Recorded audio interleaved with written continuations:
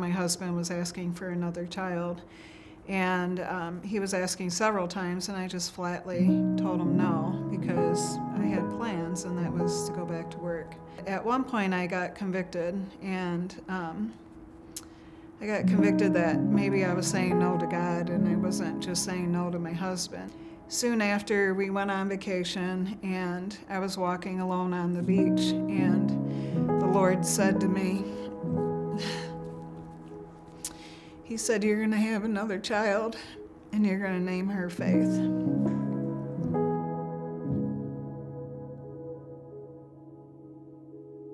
I thought, who am I, to say no to a child that God has already chosen? When I saw this photo of Faith that Nathan took, I thought, wow, if a picture could, speak 1,000 words, this photo does that.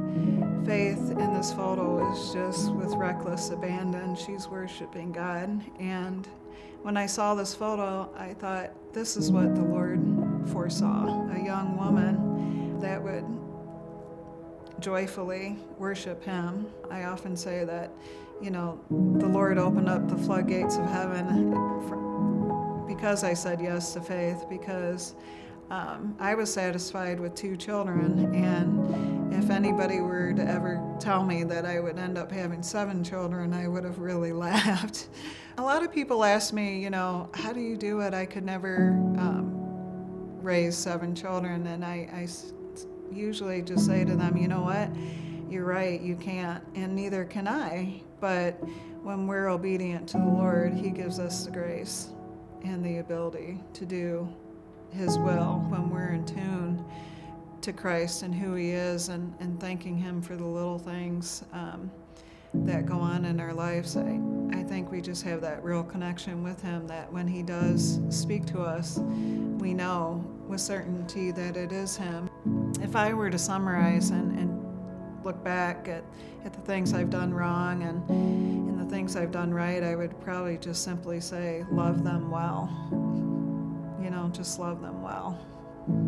I think it's always important to have another godly person in your child's life. You can raise them up as you want to as parents, but it's always nice to have others come alongside them and teach them and help them to grow into the people that they're meant to be for the Lord. And I think sometimes some children are more receptive to other people more so than their parents at times, and I think when another godly person can walk along with your child, I think that's just such a great thing and a great influence for them.